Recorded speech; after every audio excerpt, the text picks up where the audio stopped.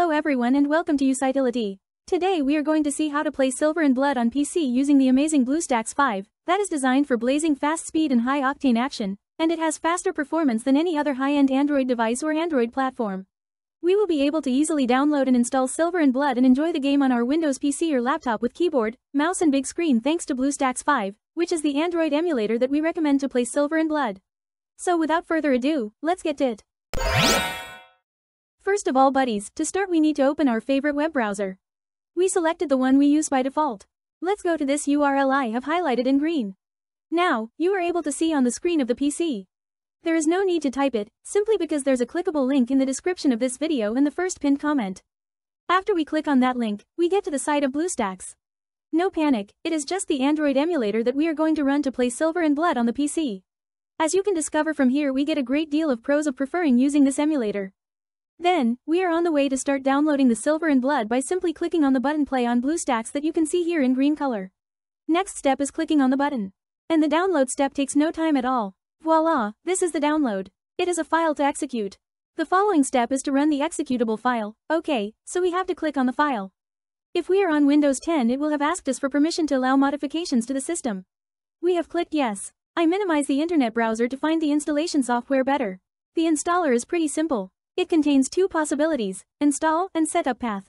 I am going to show you what setup path does. We purely click it, and we note that we have now here the path where the emulator can be set up. If we want to change for better this directory we have to click on this, browse, option, and we opt for another directory and set up the emulator wherever we prefer. To keep it simple, just keep it where it is. Then, I click on back. And I simply click install. Now, there it is. The setup begins and it's going to go forward with the download of those megabytes which are represented on our screen. At the time you save it on your hard disk, it might possibly be more or less MB. The download speed will go faster or at a lower speed, determined by your type of connection and depending on the efficiency of the emulator web servers. Right away they are progressing superbly fast. The download is finished, and now it proceeds with the installation phase. With BlueStacks 5 you can even reduce RAM usage with a single click. Especially useful if you ever face performance-related problems. In addition, you can activate Eco Mode to enjoy 87% reduced CPU usage, 97% reduced GPU usage and easier multitasking. As you can see, BlueStacks 5 is built to provide stability and performance during long gaming sessions. The installation has already finished for me. Now, the emulator happens to be started immediately.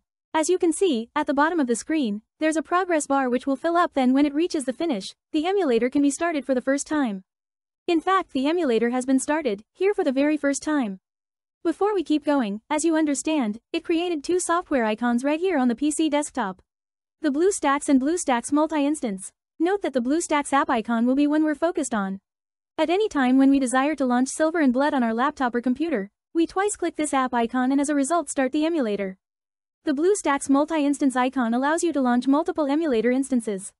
And with BlueStacks 5's new improved multi-instance manager in Eco Mode, players can run more game instances faster and with less lag.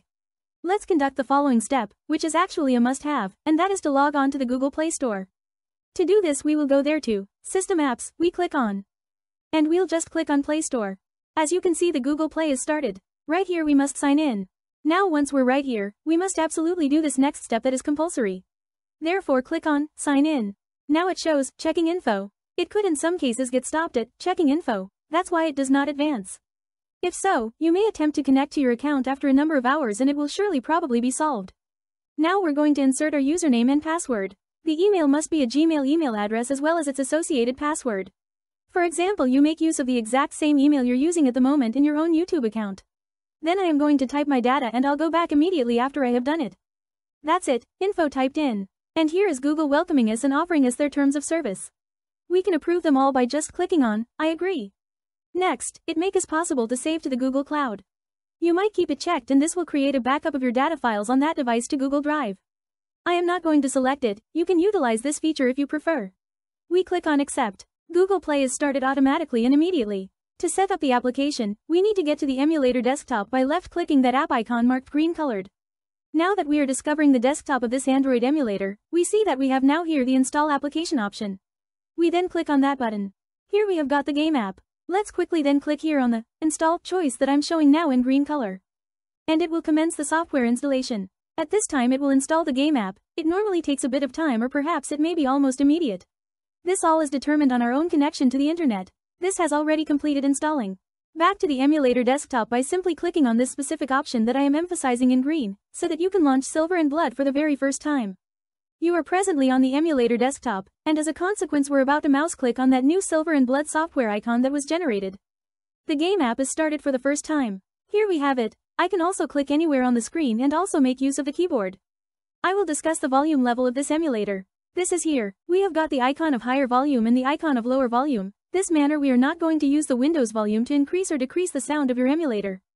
And to take pleasure in the experience to the maximum, we should activate the big screen, for which we have two options. This is actually the first one. We mouse click on that app icon that I am indeed pointing out in green color.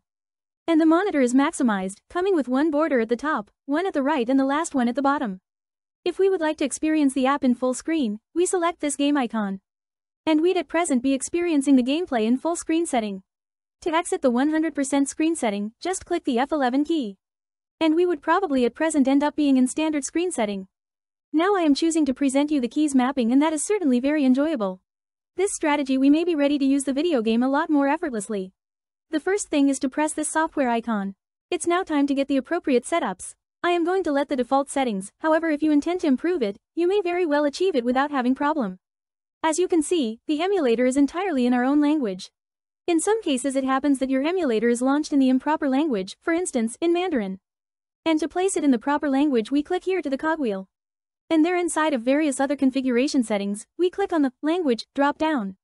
We may very well decide on the language we prefer, Italian, Mandarin, and so on. Once the language is selected, we could save, the emulator will restart, as well as the game application, the next time we start it, will as well be in the selected language. Now, you can find another element that we need to take into account, and it's that we will receive a message from Google Mail telling that a different electronic device has been connected to this Google account. It should check with us if we are the individuals who have associated with that device. Absolutely, we really should not worry, as the emulator is behaving like an Google Android device. And to find which smartphone or tablet is currently being emulated, we visit here, to the cogwheel, and we then click on it. And we browse here to the model choice. And there we learn that the emulator is emulating a Samsung mobile.